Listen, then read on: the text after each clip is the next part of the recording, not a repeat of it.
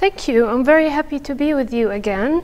Last year it was Alzheimer's disease. This year I'm going to talk about breast cancer and specifically focus on the link between obesity and this specific type of cancer and the mechanisms involved. So breast cancer is the most common cancer in women worldwide. And it's also the one that's responsible for the biggest number of cancer deaths.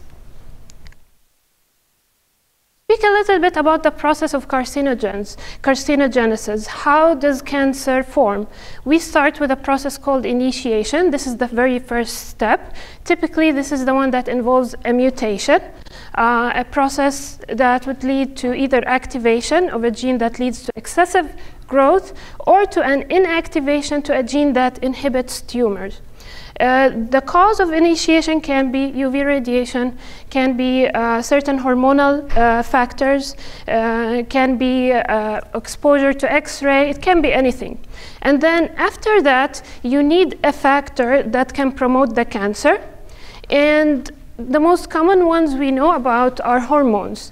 And I'm going to talk a lot today about estrogen, insulin-like growth factors as promoting factors for breast cancers.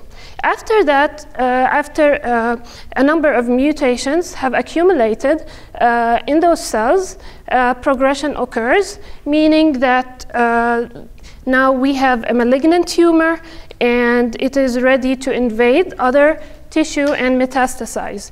So this is kind of a framework or the story of kind of every cancer. But with every cancer, there's a different player.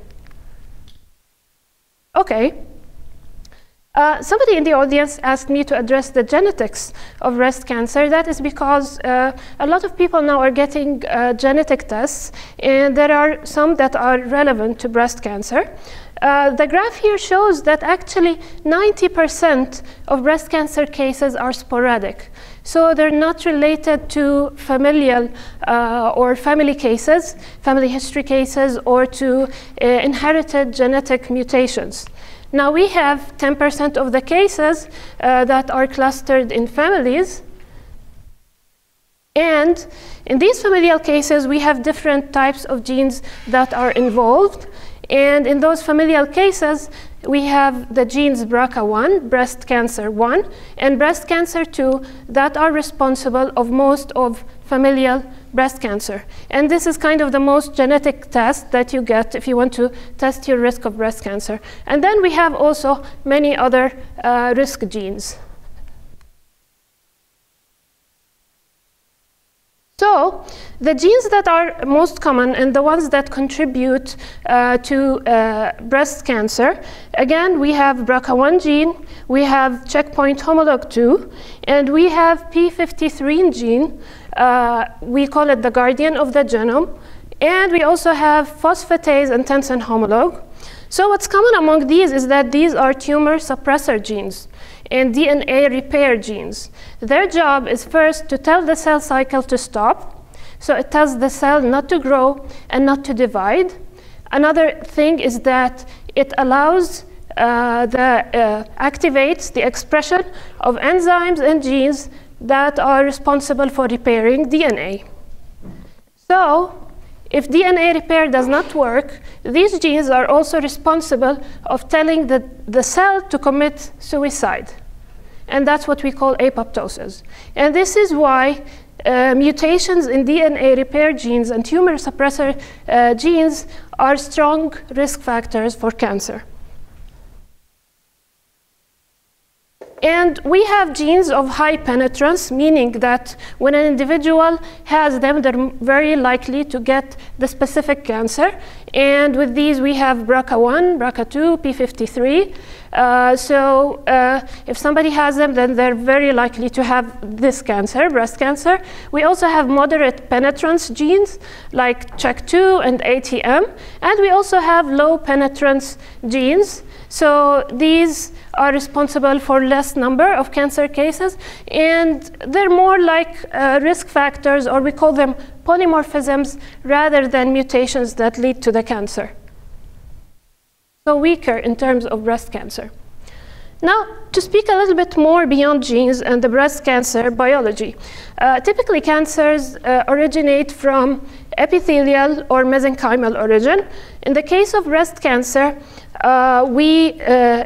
those tumors typically form from epithelial origins in the epithelial cells that line the ducts and the lobules of the breast. For more details, so breast cancer can form in the ducts or the lobule of the breast. It starts pre-invasive, so we call it ductal carcinoma in situ or lobular carcinoma in situ. And then when it becomes invasive and it metastasizes, we call it invasive ductal carcinoma or lobular carcinoma.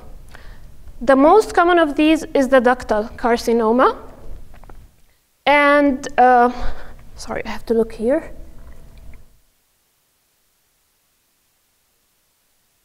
And with these, you know, this is the duct inside the breast. We have cancers that are called luminal. So their origin is inside the lumen. And these tend to be hormone receptor positive cancer, like estrogen and progesterone receptor positive, while the ones that occur rather outside in the basal cells or the myoepithelial cells, these tend to be estrogen and progesterone receptor positive. And oncologists typically depend on the subtypes of cancer to actually choose the treatments for their patients. So here, if we have, for example, like in the luminal B and A, you see that these cancers are estrogen receptor positive or progesterone positive, then the treatment would be to inhibit the production of the hormone or inhibit the receptor, like with using tamoxifen.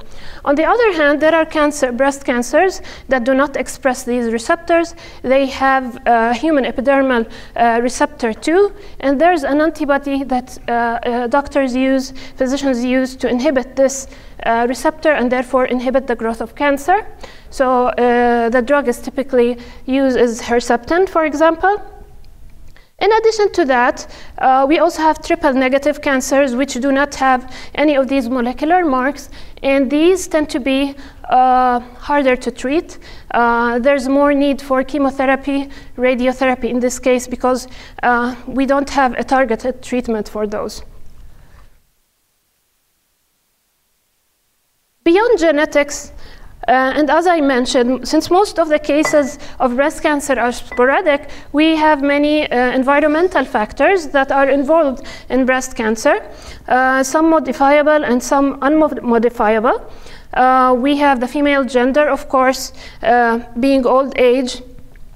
Also the geographic location being in North America or North Europe, and then having a family history, of course, the breast density. The more dense the breast, the more the risk to develop breast cancer. In addition to that, we have high dose radiation to the chest, which is why now we are reconsidering and changing the guidelines on breast cancer screening. Don't do it too often. The guidelines were updated recently, so go and check instead of doing the mammogram every 6 months or 1 year.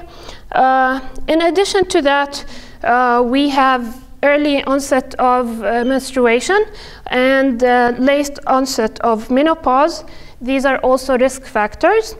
And obesity is also a strong factor to breast cancer, most specifically postmenopausal breast cancer. And I'm sure many of you also know that hormone replacement therapy, birth control pills, these are also providing estrogens and progesterones that can drive tumors. There are also other factors like being tall, history of primary cancers or other reproductive cancers, too much alcohol, and socioeconomic status. If high, it leads to higher risk, and also being of Ashkenazi ancestry.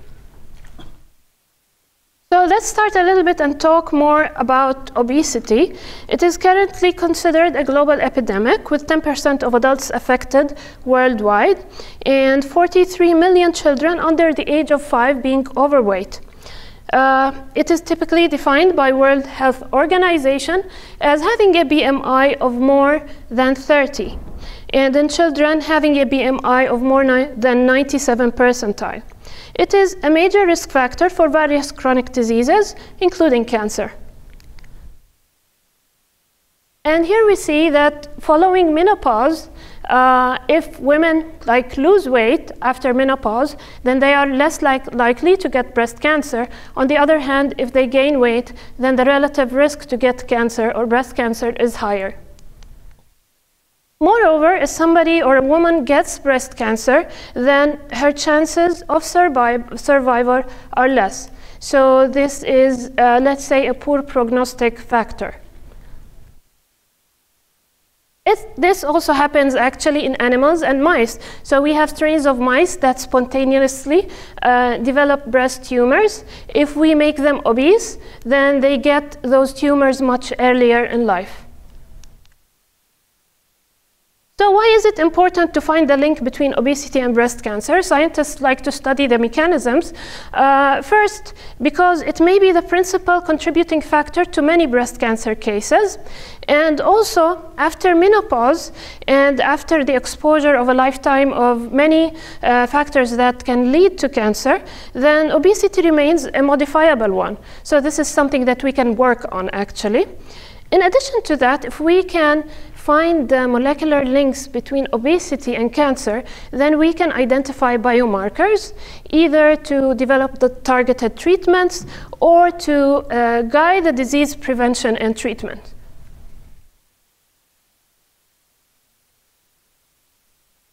So, obesity, we all know, or most of us know, that it can contribute to insulin resistance, and this insulin resistance contributes to increase insulin levels in the circulation and increase insulin-like growth factor 1, both of which can drive the growth of cancer because they are mitogenic by nature, and cancers can actually have receptors to these hormones. In addition to that, insulin actually reduces the production of sex hormone binding globulin. Now, the way that hormones travel in the circulation, usually for a hormone like estrogen, most of it is actually bound to a protein called sex hormone binding globulin. This is because this prevents it of being all available to cells. So we have estrogen that's bound to sex hormone binding globulin, and this is not available for cells. And we have a very small percentage that's actually free to enter the cells and do its function.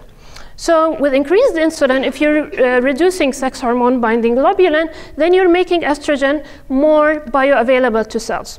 In addition to that, in fact, the inflammation that comes with obesity can activate the aromatase enzyme inside the adipose tissue, and this will lead to more production of estrogen inside the adipose tissue. Okay. Both these factors would lead to cell proliferation, and also the obesity and the adipose tissue alterations that occur with obesity lead to altered hormones like adiponectin and leptin, and also increased production of inflammatory cytokines, which activate cellular pathways that favor survival of the tumor cells. So overall, the end outcome of these hormonal alterations that come with obesity is increased cell proliferation, cell survival, and also activation of factors that promote the formation of new blood vessels, which is very important for cancer, a tumor to survive. It needs to make new blood vessels so it can bring more food, more resources, and grow. I won't go through this table in detail, but this is just to emphasize that estrogen, positively correlated with BMI, it increases the risk of postmenopausal breast cancer, especially the ones that are hormone dependent. It has a different relationship, as a matter of fact, with premenopausal breast cancer. Some evidence suggests that it reduces breast cancer in that case. Also, sex hormone binding globulin, again, this goes down with BMI, making estrogen more available. And this reduction, of course, will lead to increased postmenopausal breast cancer. What I'm saying here is that more SHBG leads to reduction of postmenopausal breast cancer. Insulin and IGF-1 both positively correlate with BMI and both increase the risk of either postmenopausal breast cancer, and for IGF-1, it especially increases the risk of premenopausal cancers.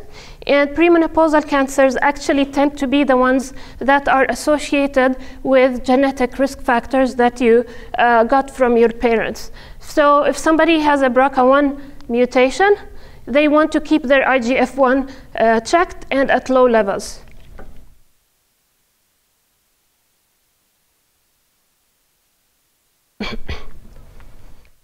And this is just to show that the relative risk of getting breast cancer increases by every 5 kilogram per meter square of BMI by 18%, according to estrogen, based on estrogen. And when you control for estrogen in this obese population, you see that the relative risk disappears. What does that mean? That means that the obesity linked to cancer is very likely conferred by the increased estrogen and the increased free estradiol, or free estrogen.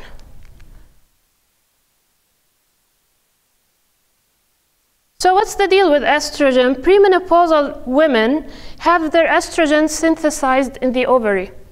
After menopause, the ovaries stop, and the adipose tissue starts compensating. And the adipose tissue inside the breast also can start producing more estrogen. So estrogen will start being produced in adipose tissue all over the body, but the increased aromatase expression in the adipose tissue inside the breast would lead to increased estrogen. And this will be a direct promoter of the cancer cells or the cells that have some sort of mutations in them. And that's why the adipose tissue inside the breast serves as a stroma for the growth of cancer. So the cancer does not start in the adipose tissue, it starts in the epithelial cells, but these epithelial cells depend on the adipose tissue to get resources, growth factor, nutrients. It has also been suggested that actually body fat may be a better predictor of postmenopausal breast cancer risk than either body weight or BMI. And this is to show that with BMI, you have more aromatase expression in the adipose tissue, which would be expected to lead to increased estrogen. Now, another alteration that's associated with obesity is the inflammation that comes with it. So we see here that increased circulating level of C-reactive protein. This is a very common marker of systemic inflammation in the clinical practice. And when this is increased, it increased the chance with every 1 unit or 1 milligrams per liter increase in CRP, we are contributing, this leads to 32% increase in breast cancer. And this is also relevant to other cancer, like the lung and the prostate, and so on. So what can we do about that? So we have inflammation, and we have the increased CRP that comes with obesity. Can we control that? Is there a way to change this? So one of the trials is called the pounds lost trial. They found that weight loss, irrespective of dietary macronutrient, can reduce serum high sensitivity C-reactive protein by 24% at 6, 12, and 24 months. And the CRP reduction was associated with the reduction in markers of insulin resistance. In addition to that, weight loss can also reduce the free estrogen that's available for cell, and it can increase its binding protein, the sex hormone binding protein. So we see here in this diet, I looked at the macronutrient distribution. It was about 30% fat. They don't say anything about the carbs and protein. And you can see that diet alone was able to reduce estrogen levels by 21.4% and exercise by 4.7%. So diet is a stronger factor. Losing weight by diet is a stronger factor. And the combination of diet and exercise is best at reducing the hormone by 28%. And this is another graph from the same paper. They say, here we look at the sex hormone binding globulin and the changes that occur to these with weight loss. So with here we have 5% weight loss, we have 5 to 10% weight loss, and the red is more than 10% weight loss. Obviously, more than 10% weight loss would lead to better changes or improvements in hormones. And with sex hormone binding globulins going up as the weight goes down. So that means that you can fix and reduce estrogen availability if you lose weight. And this is for estradiol and free estradiol. It is obvious that weight loss, especially with 5 and 10 and more than 10% of body weight or baseline body weight, you can see that this leads to reduction in free estradiol and other hormones that are relative to cancer.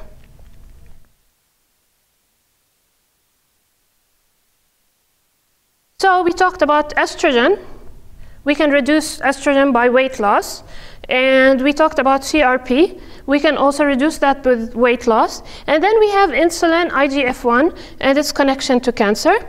To repeat, insulin resistance can increase the production, reduce the production of sex hormone binding globulin, making estrogen more available, and by itself can increase IGF-1 receptor expression, and it can also have some sort of cross-reactivity with IGF receptor, and it can increase IGF-1 in the circulation.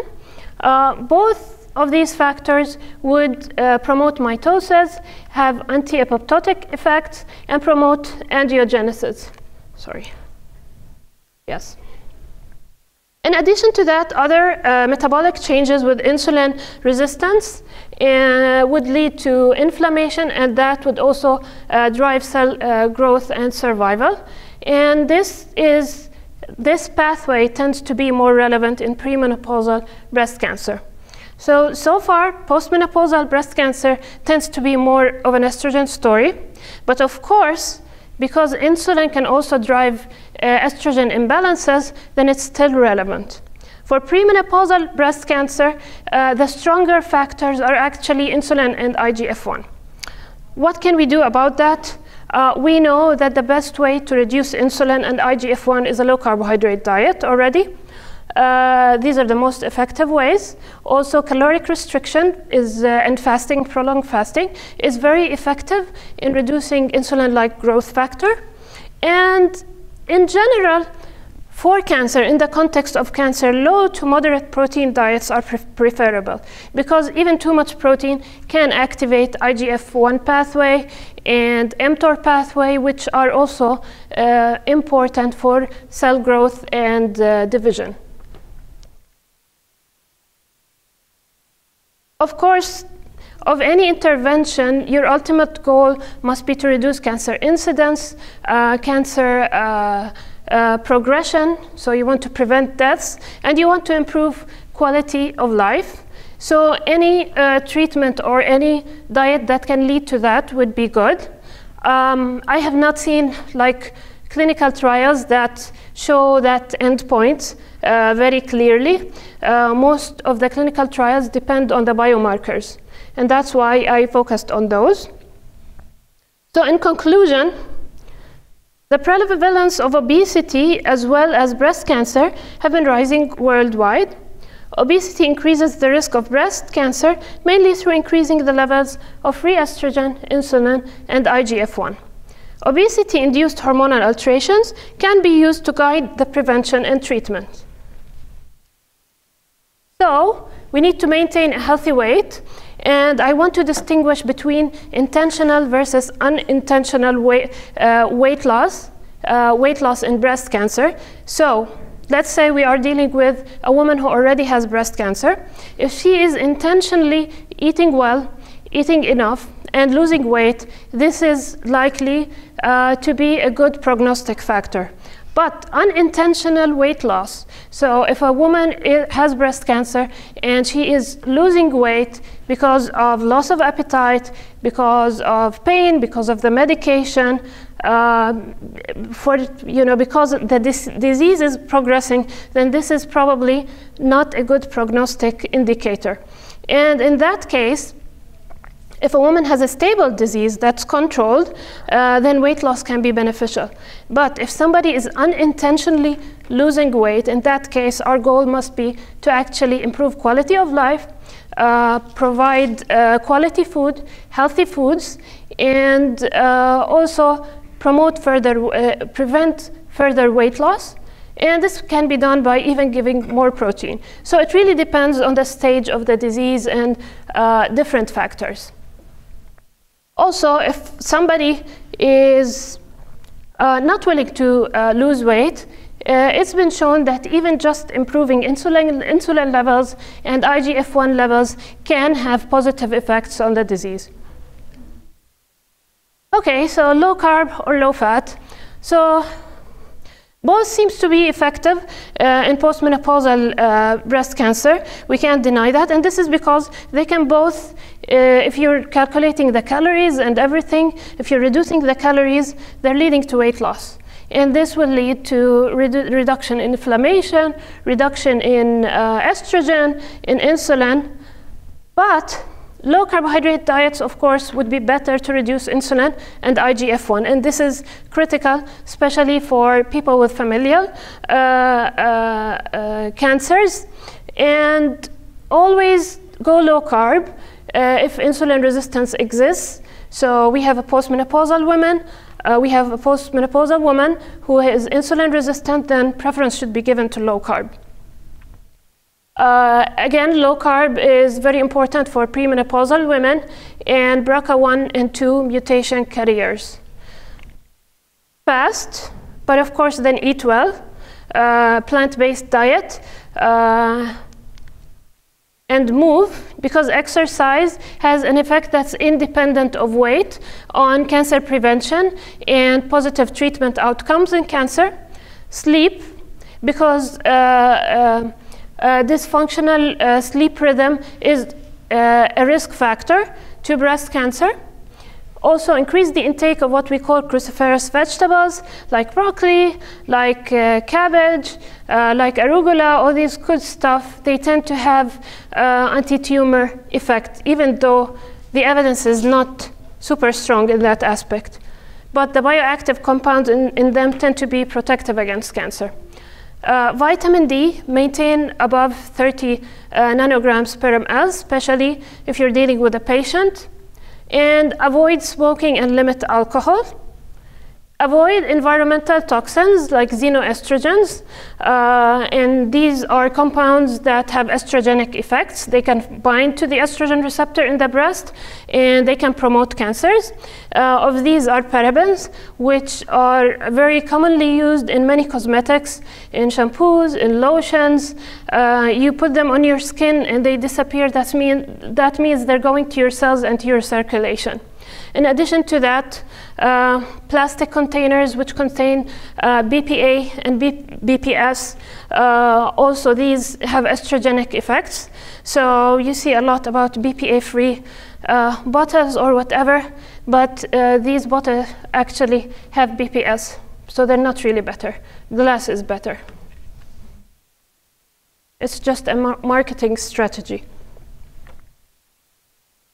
And we need future studies to understand how obesity influences different types of breast cancers. I mean the molecular subtypes. and which diets are better for different types of breast cancer.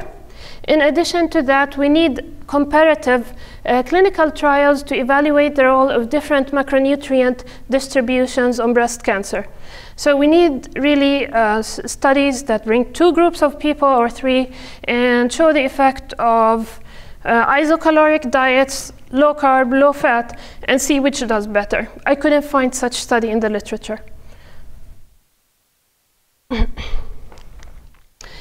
So thank you for listening. Any questions?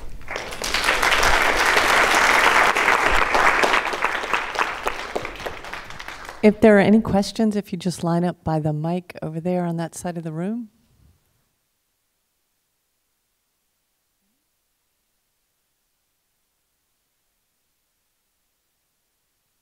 Hello. Mm-hmm. Thank you for your talk. As somebody who's now in middle age and pursuing strength sports, wondering if you have any commentary around that, you know, in the realm of fitness. I often hear more aerobic type fitness mentioned, so more on the muscle gaining type fitness. I believe that most types of exercise, aerobic and aerobic, are important, even though the study I showed is more about they used aerobic exercise, but anaerobic is also important for maintaining muscle mass, reducing the fat mass, which is what's providing estrogen, and also it directs resources or nutrients towards the muscles instead of somewhere else, like to tumors. So definitely, anaerobic exercise is good, if not for cancer, for everything else probably. Thanks, Rand. That was really great. Thank you. Excellent research. Now, I know you had a list of things that we need to do to live a lifestyle that is preventative. You had the movement and that type of thing.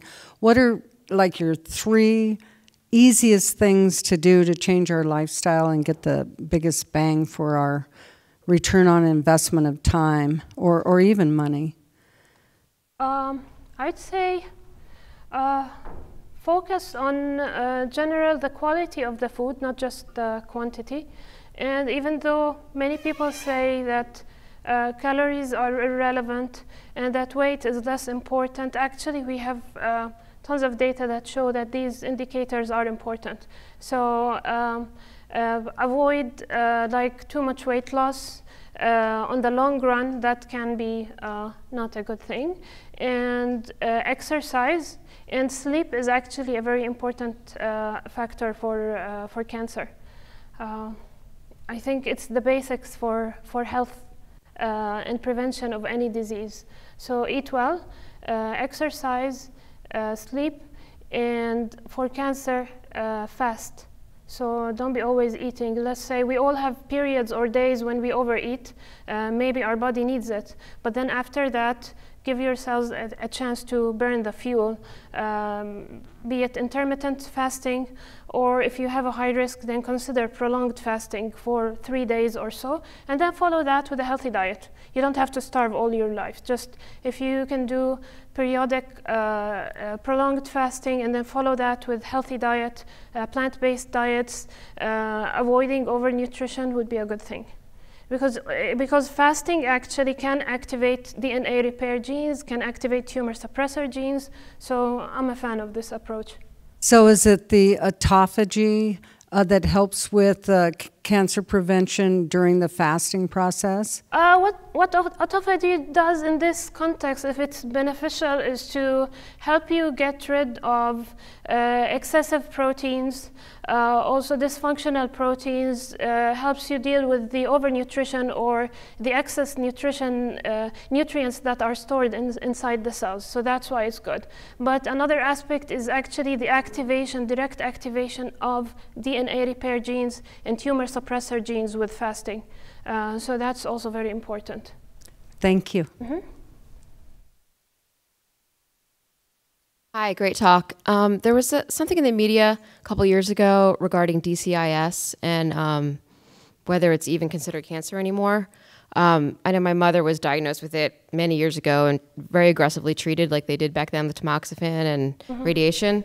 And so I guess it was on your chart, and I'm just wondering if, and you might not be able to answer this, but if that's even how you feel about classifying that. And then I guess that touches on the larger issues which you did mention of overdiagnosis and overtreatment and these kinds of things, and the dangers of those. Thank you. That's a good question, and it's relevant to other cancers, even for the prostate. So even scientists disagree on whether cancer is a cancer when it's still contained inside, its original location. My cancer pathology teacher said once that if it does not metastasize, then it's not cancer. But this becomes a kind of philosophical argument. Some physicians prefer to treat the cancer before it starts invasion, and others prefer, watchful waiting and see how the cancer progresses. But I think, the fact that we can use molecular risk factors and molecular subtypes of certain cancers and genetic risk factors can all be considered when we decide whether we should treat the patient or not, to avoid overtreatment and overdiagnosis. So I'm not the one who makes this decision. I'm not an oncologist. I'm a pathophysiologist. I study how diseases occur. I'm a nutritionist, but I'm not the one who decides when or not to treat. But it's just, I want you to be aware that this is a kind of a topic of debate among scientists, to treat or not to treat, and when to treat.